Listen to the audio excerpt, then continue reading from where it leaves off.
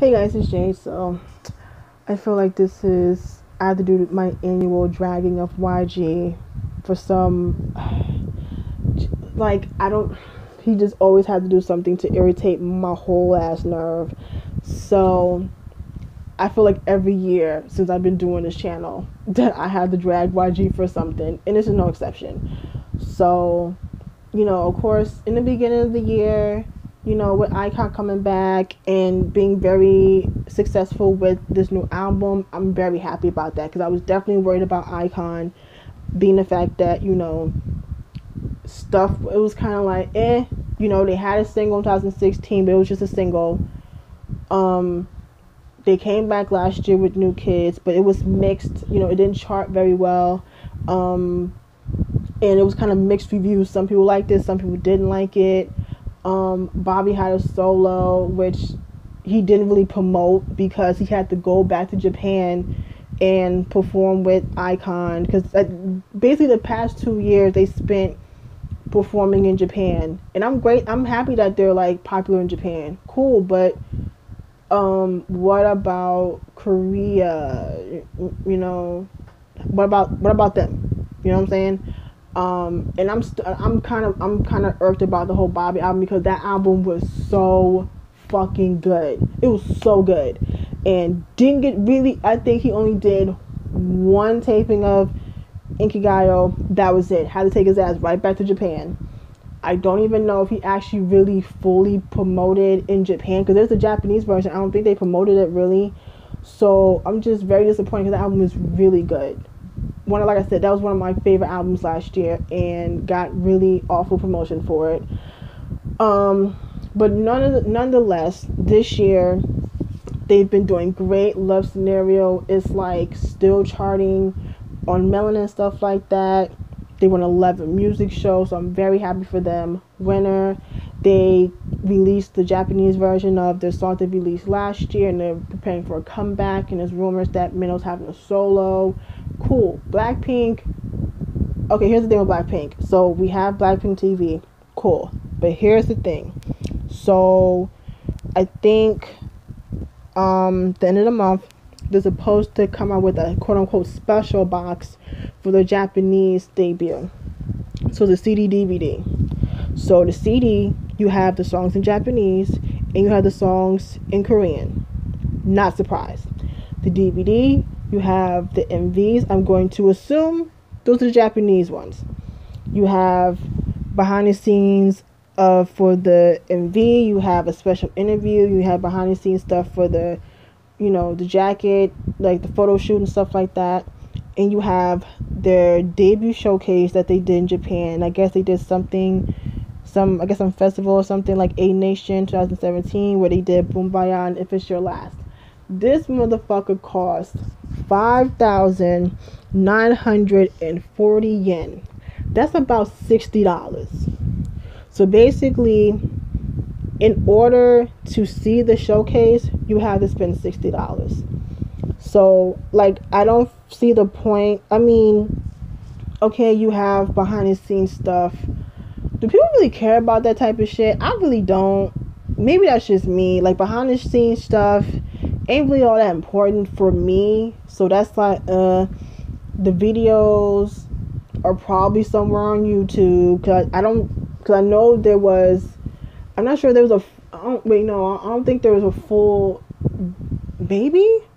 I'm not sure. I have to look on YouTube because I could have sworn that they had uploaded the Japanese versions of the videos on YouTube. I know like Big Bang and, iKON and stuff do that.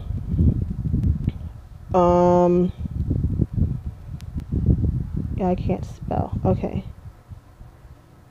I could have sworn that they uploaded those videos to YouTube. I know they've done that with other people, so I wouldn't be surprised if they did this here.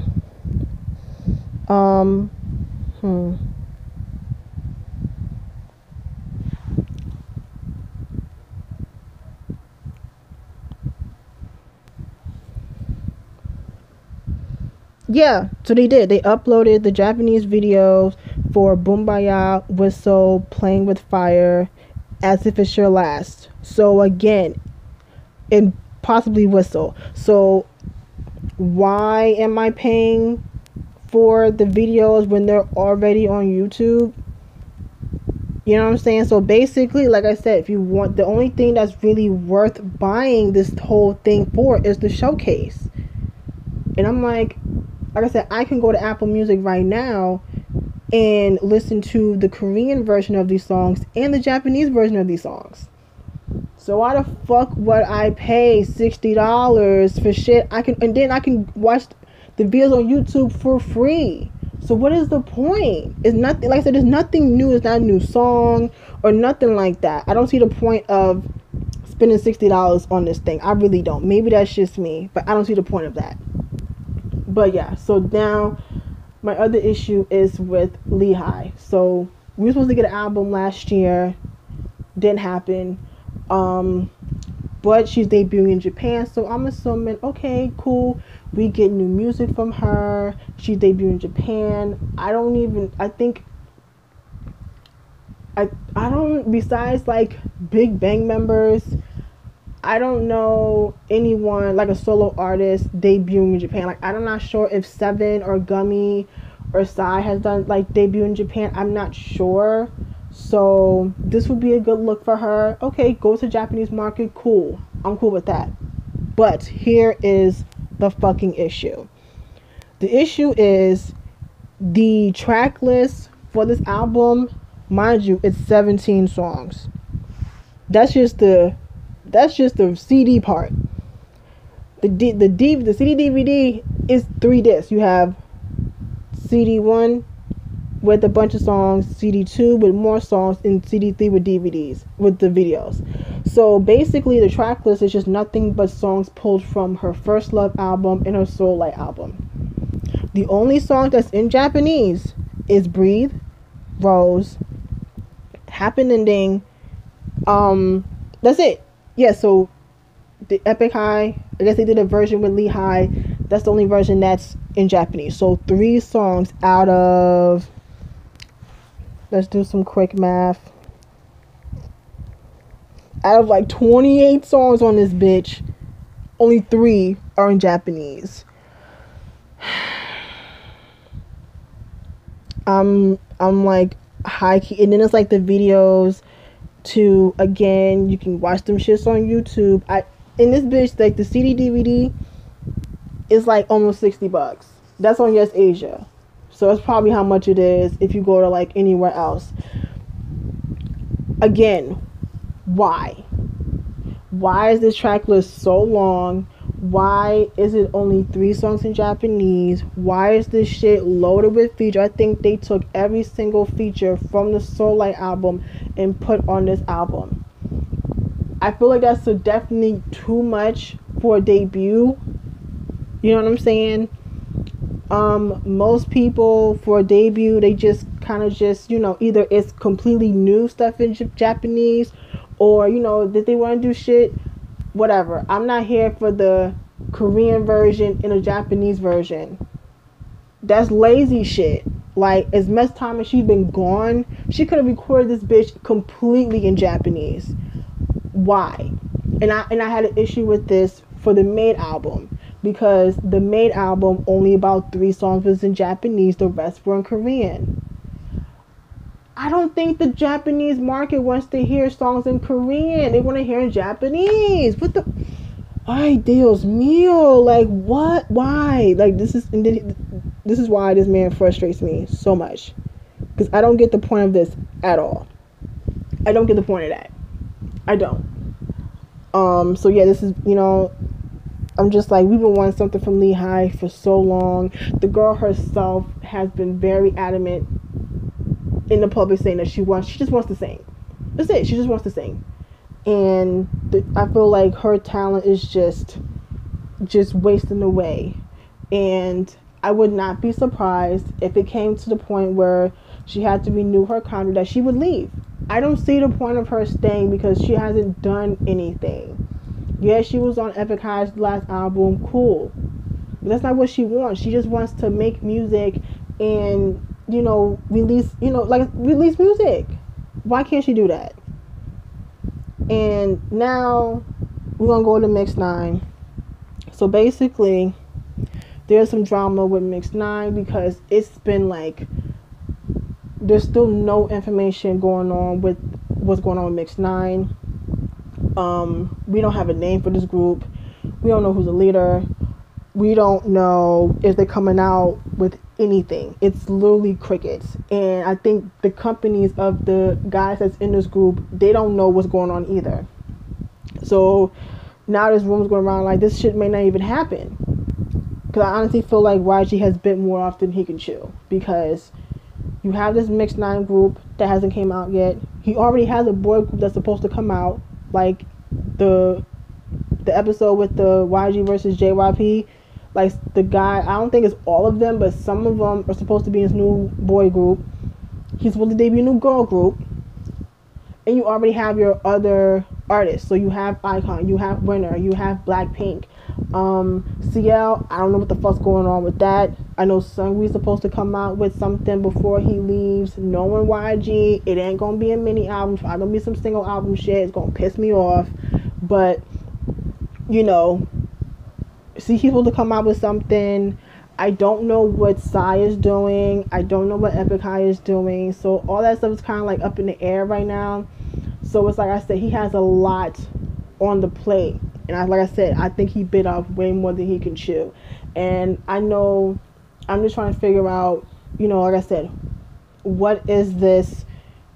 What's the deal? Because with the unit, they already picked the group names. They already picked the leaders. They already have VLive channels. They have their own Twitter.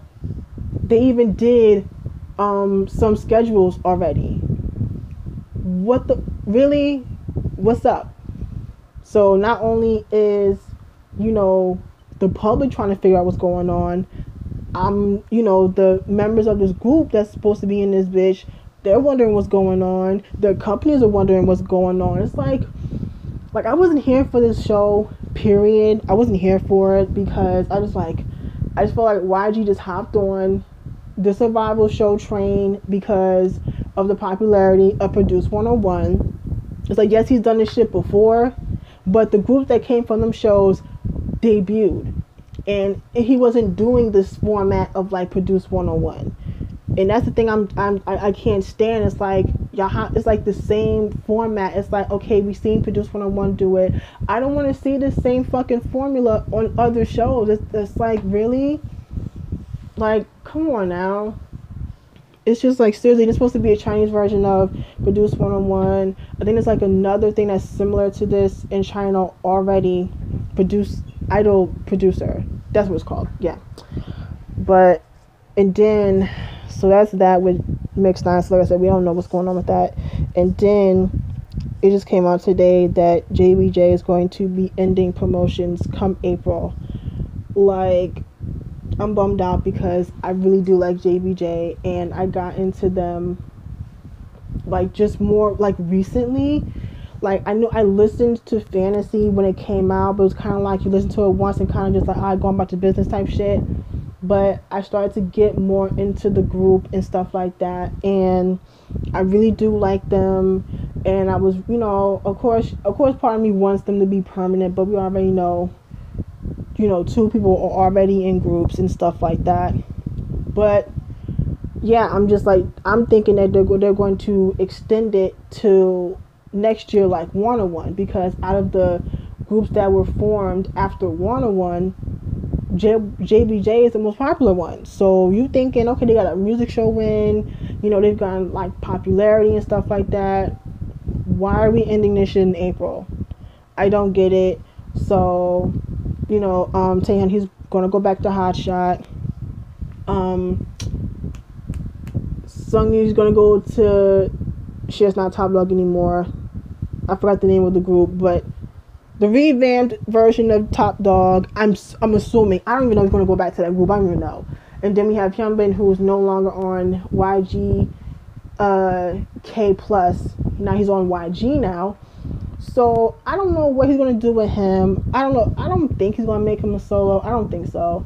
So, I don't know if he's going to, you know, toss him in his new boy group. I have no idea. But I'm just like, I'm worried because you already know the last male solo ain't do all that hot with one, which is disappointing. So I have no idea what he's gonna do with him. So we probably ain't gonna see shit from him in a while. So this is just frustrating. You know what I'm saying? Because it's like, like I said, it's just the same thing that I talked about with the whole secret situation. It's like, I don't like the man, but I support the artist on the company wholeheartedly. You know what I'm saying? It's just how he maneuvers. I don't like it, and I know a lot of people don't like it as well. It's like, you got people sitting here waiting for like comebacks, and you sitting, okay, it's like, what's the deal? And then you have situations that end up like Minzy, where you like, you're not doing anything, so you leave. You know what I'm saying? It's like how long is someone supposed to sit around and just hope that they're gonna have a comeback, or hope they're gonna be able to perform somewhere? What the fuck? Like, seriously, like, this man frustrates me to no end. It's not even fucking funny. But yeah, so this is just me wanting to talk about this whole situation with YG and people under YG. But yeah, I'm not feeling this whole, and then go back to Lehigh for real quick. The fucking album cover for the CD and the CD DVD version are pictures from First Love. That was 2013. You mean to tell me you that goddamn lazy that you couldn't just do a photo shoot for a recent picture? The girl was 16.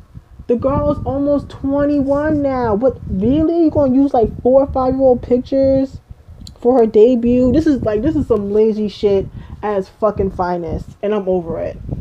But yeah, before I catch a goddamn aneurysm, I'm gonna get out of here. So yeah, I'm gonna talk to you guys later in the next video. Bye.